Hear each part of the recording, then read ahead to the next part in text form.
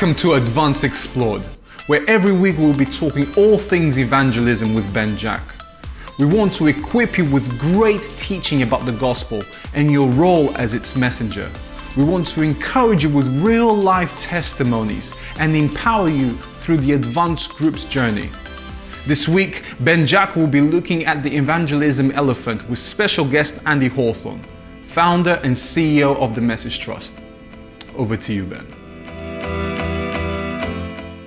In today's episode, we're going to be talking about the Evangelism Elephant. This guy, in fact. You see, we have a little bit of a problem in the church, and that's that we're used to gathering together and we're used to praying together and singing worship to God, but we're not always so experienced and used to sharing our faith with other people. We know that it's something that we should be doing. It's something that we want to be doing. We want to take the hope that we have received, the joy of knowing Jesus, the transforming effects of his love. We want to offer that back out into the world. And who else but us, the Church of Jesus Christ, who are to be the light into the world? And yet we do have this evangelism elephant in the church at times because it's not something we always talk about very effectively, and it can become a little bit of a problem. There we are all milling around in our communities, and before we know it, bam, the evangelism elephant is amongst us, and we all start getting worried about, oh, does this mean we have to start going out onto the streets and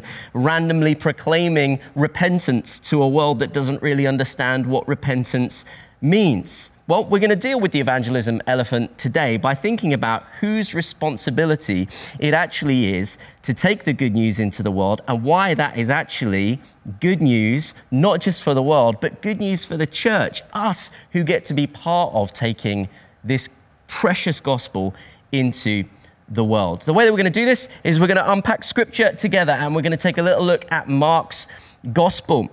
So turn with me, if you will, to Mark chapter 1, and we're going to have a little look at verses 16 and 17 here. So what we have is Jesus, having arrived on the preaching scene, proclaiming this very gospel that we're talking about, saying, look, repent, for the kingdom of heaven is at hand. Jesus is basically saying, look, world, you're going the wrong way. You've been walking away from God. You need to turn around and you need to start walking the other way. You need to come back to God. And guess what? Jesus is the way by which that is going to be possible. After he starts preaching this message, he looks around to see if he can find some helpers. And have a look at this section here. It says, as Jesus walked beside the Sea of Galilee, he saw Simon and his brother Andrew casting a net into the lake. You see that section there? Now, the first thing that we need to look at when we see this passage is that Jesus sees individual people. He doesn't see an entire people group. He sees Simon and his brother Andrew casting a net into the lake. And this is really important for us to understand, because one of the problems sometimes when we're thinking about the call upon the church is that we forget that Jesus doesn't just call a church as a body. He calls individual people with individual skill sets, with individual strengths, and crucially, weaknesses. He calls people like me, but he also calls people like you.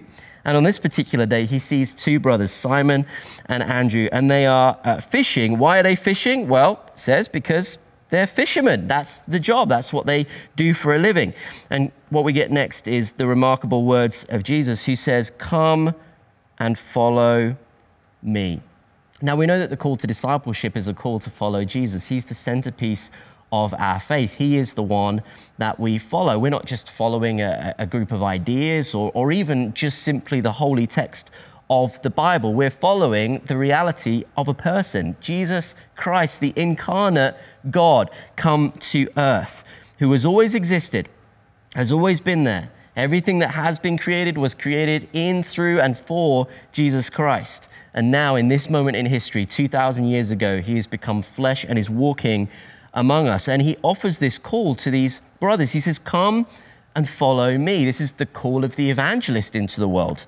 But look at these words here, follow me. Sometimes the problem that we have when we hear this call is that we put a bit of a stop at the end, almost as if that's the end of the sentence and that's the end of our responsibility to arbitrarily follow Jesus. But what does it actually mean to follow Jesus? Well, Jesus goes on to show us that it's a little bit clued in with what comes next.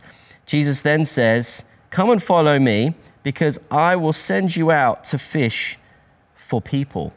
Jesus is saying, when you come and follow me, yes, there's the salvation stuff. Yes, there's hope for you now to be reconciled and restored to God. We don't get that explicitly in this text, but it's just been a couple of verses earlier that we've heard the repentance message, and it will go on to be filled out through the rest of the gospel story and the 4 accounts that we have in Matthew, Mark, Luke, and John, and then the writings of the apostles through the rest of the New Testament. We're going to get the full picture of what the gospel is. But it's interesting to me that right at the very beginning, Jesus links the idea of following him with the idea of being sent by him into the world to fish for people. And then it says, at once they left their nets and they followed him.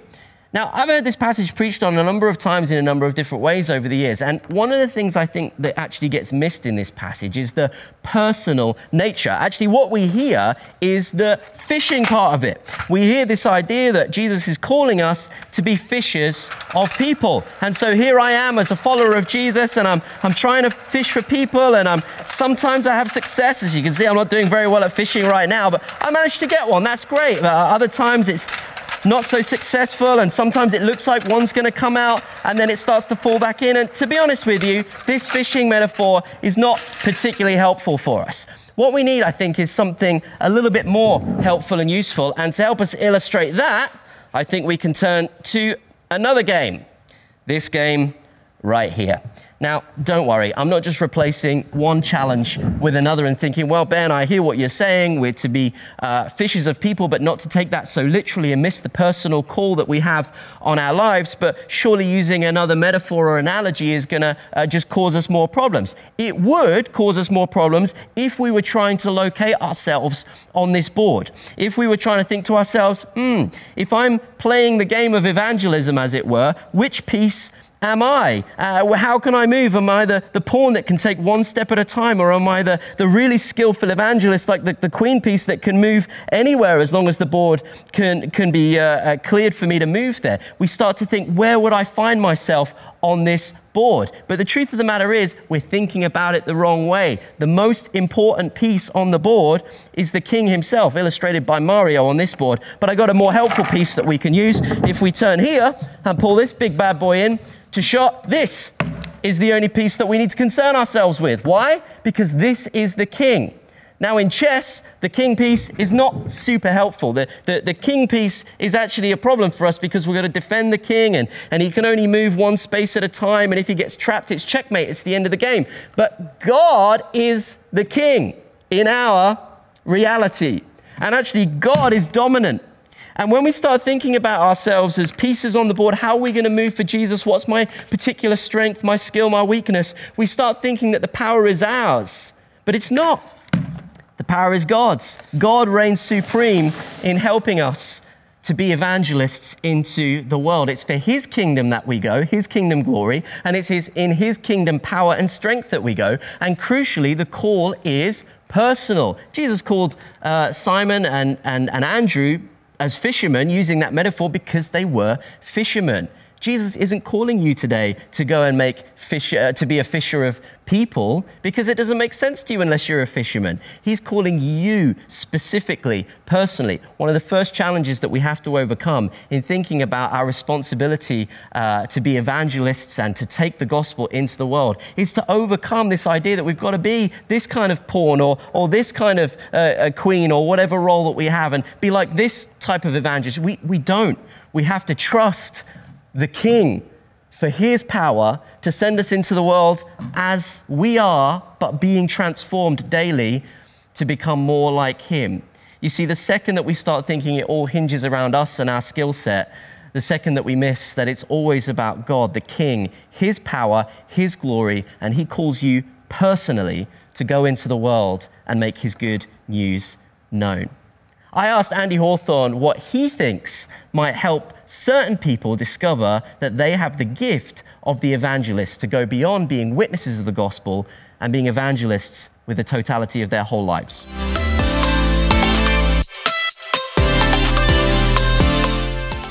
So here's the big question. How do you actually know you're gifted as an evangelist?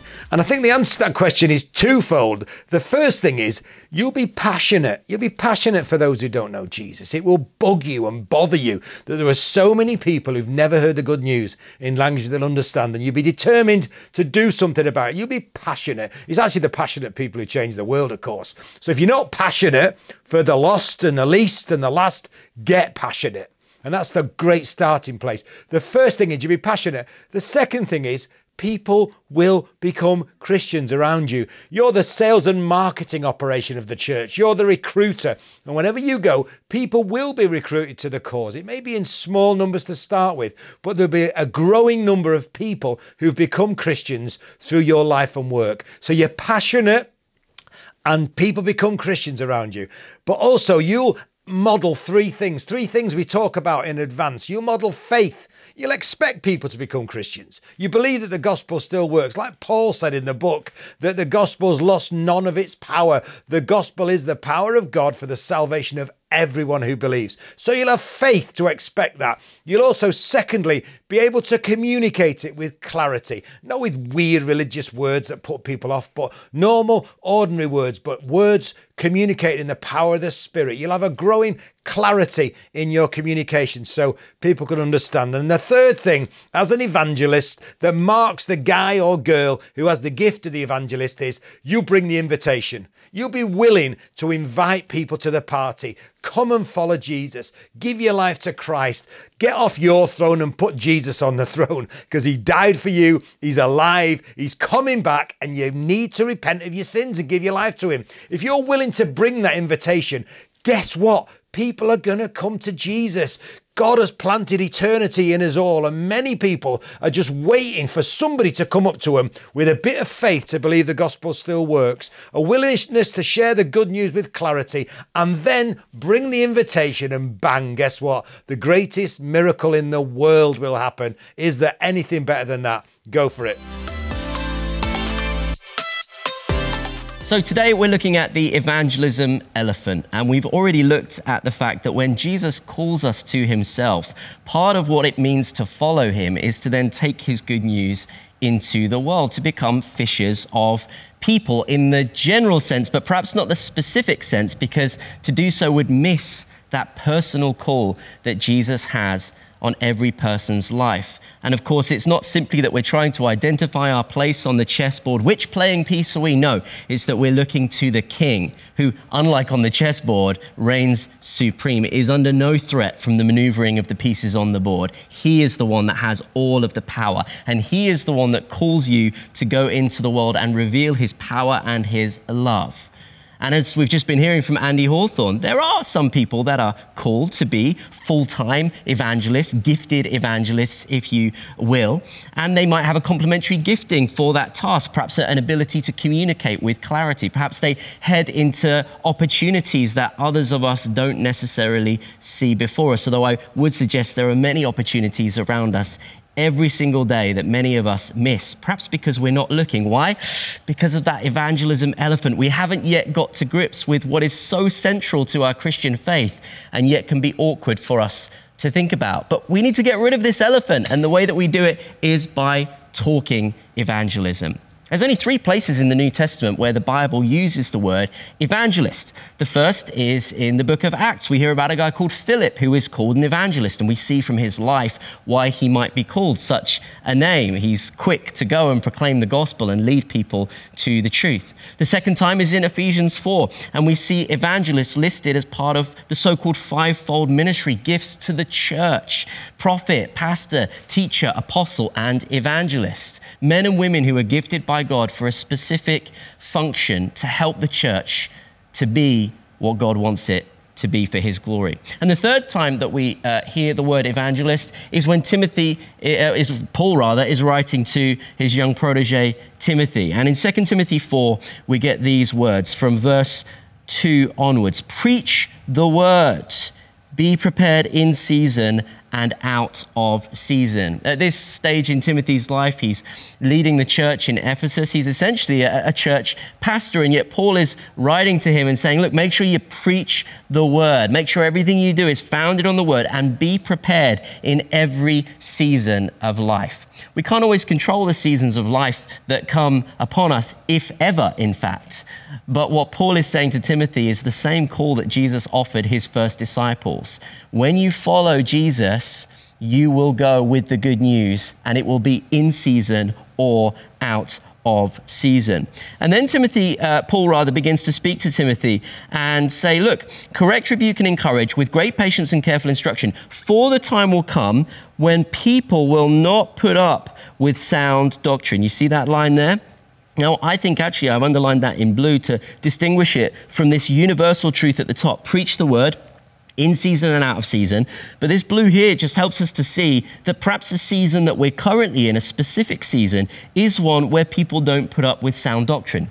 I think one of the reasons why we struggle to go into the world evangelistically is because we know that the world has all sorts of ideas that are contrary to what we hold true as Christians. And that makes us nervous because we don't want to offend people. We don't want to be considered as bigots, perhaps. And we don't want to put people on the back foot and consider ourselves to be, or present ourselves as being aggressive. Some might even ask the question, is it even ethical to announce the good news and try to persuade people that the way that they're living is not right? Well, actually, Paul is saying to Timothy here, look, inside the church and outside of the church, there is coming a time when people will not put up with sound doctrine, and the only truth that we have that will set us free is the truth of God. So we have a responsibility to help people understand that truth. Instead, to suit their own desires, they will gather around them a great number of teachers to say what their itching ears want to hear. Actually, to suit our own desires, we will do all sorts of things. We will maneuver idols into our lives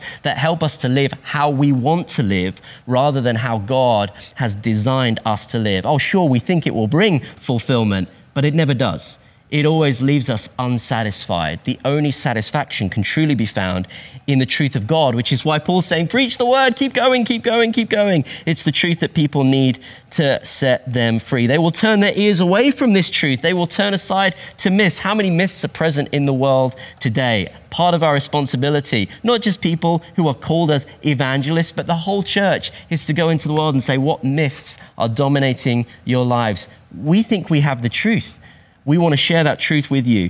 Keep your head, and again, I'm going to highlight this section here. Keep your head in all situations. Let me pick a better tool for the job here. There we go. Keep your head in all situations. Endure hardship. Do the work of an evangelist. Discharge all the duties of your ministry. And here, Paul uses the word to Timothy to do the work of an evangelist. Whether you're called to be an evangelist or not, it seems to be that Timothy's primary call was to be a pastor, to lead the church.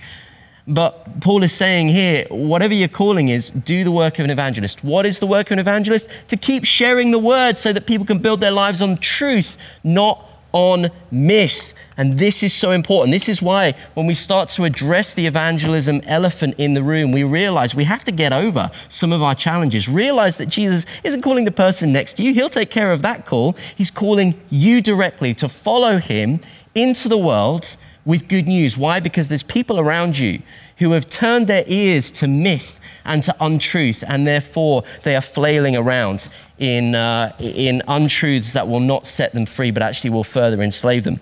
What we have here is a UK map. Now, wherever you're watching this in the world, imagine your own map. And as we start to think about going into our context, we're filming this right now in Manchester, over this part of the world right here. And if we look at the map, we might start to think of it as a weather map.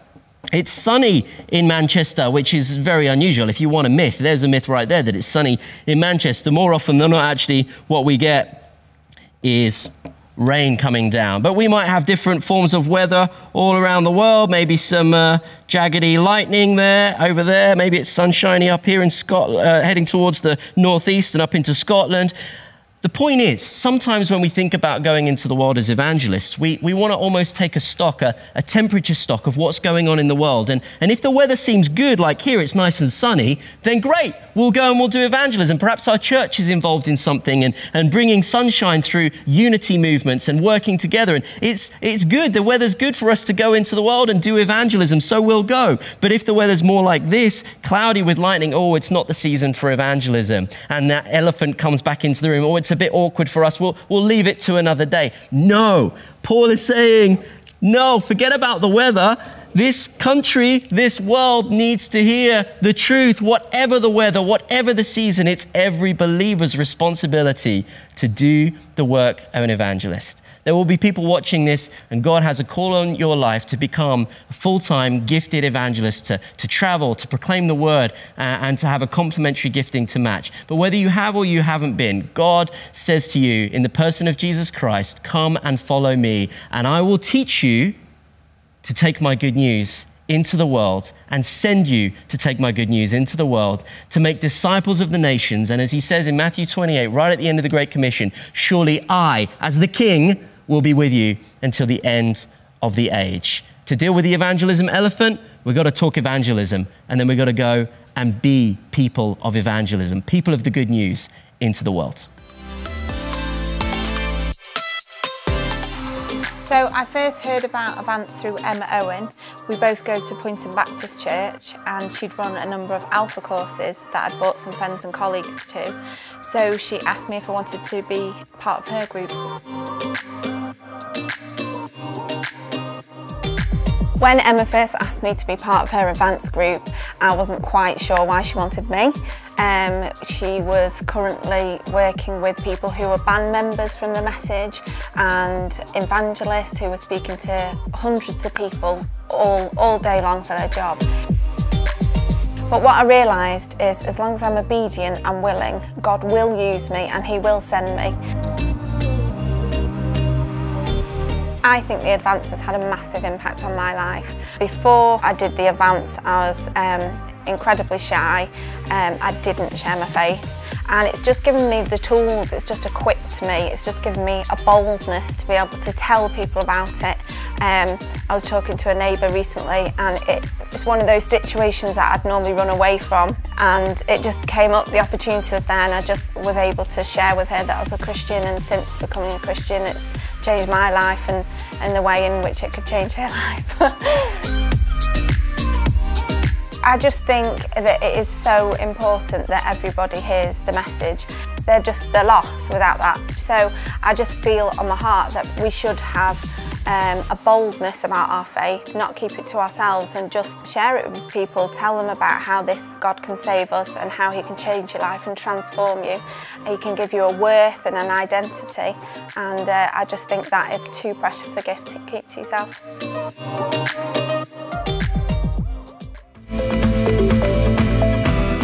Thank you so much for tuning in to Advance Explored.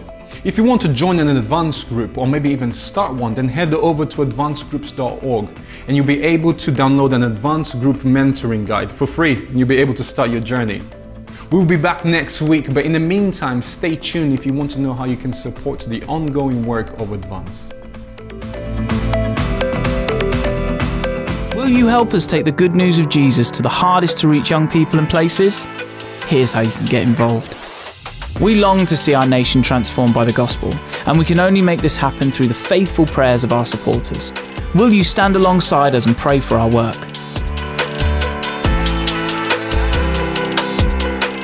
Do you want to be part of making the gospel known in our families, streets and communities? Then why not get involved in our work?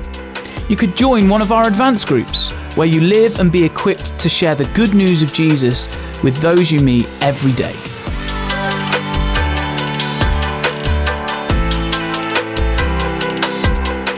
By financially supporting the message, you are partnering with us to make the name of Jesus known across our nation and globe. Could you consider setting up a regular gift today? Sign up to pray, join or give at message.org.uk/get involved.